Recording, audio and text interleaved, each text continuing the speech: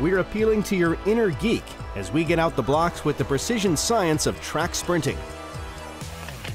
The sprint start is all about generating power, so we need to be very quick to leave the blocks. So you notice that sprinters will have very short, staccato-like steps at the beginning of a race to try and generate as much force from the friction that they interact the ground as the spikes touch the track surface to try and propel them forwards.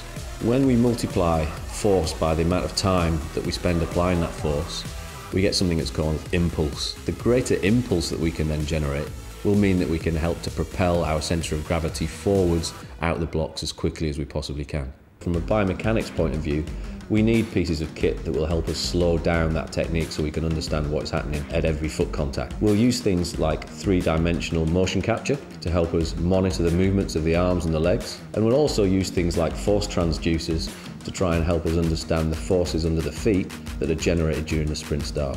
Not only is it important getting out of the blocks, but you'll see them always keeping their head down to maintain peak velocity. Once peak velocity is hit, you start to see the gaze and the eyes go up towards the finish line, and that's where they try to maintain that speed. When you see these guys, you can see that they're fast and explosive and have got very defined muscles. The key nutrient for a sprinter is going to be about protein. Spread protein over the day and around the training sessions that you do so that it's available for recovery and building the new protein that you've stimulated the body to produce because of the training session, and then to keep feeding it over the day so that you can keep boosting that protein synthetic response.